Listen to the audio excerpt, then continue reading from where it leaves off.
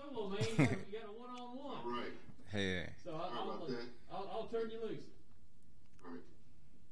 Thanks for coming by, Kavosiey. Oh, you're welcome.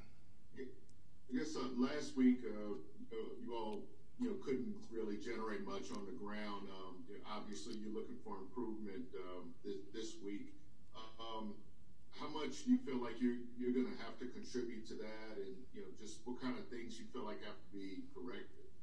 I feel like not just me, it's just everybody as a whole, the whole team.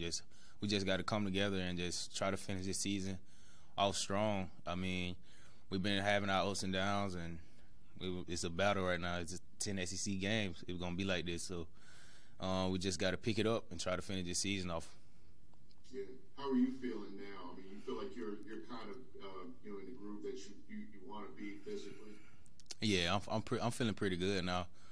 Coming back off that injury, back healthy, feel 100% and fresh, really fresh, and so I'll be good.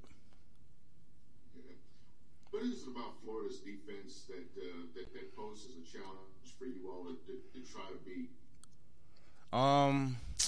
It's nothing we haven't seen before.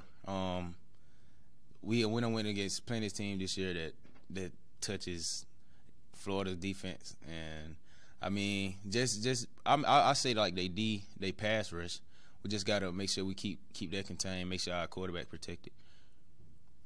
Yeah. All right. Well, I think that covers what I need. I appreciate you coming by, man. You're welcome. Thank you. All right. Hey, thanks for sticking around, Gary. Appreciate it, bud.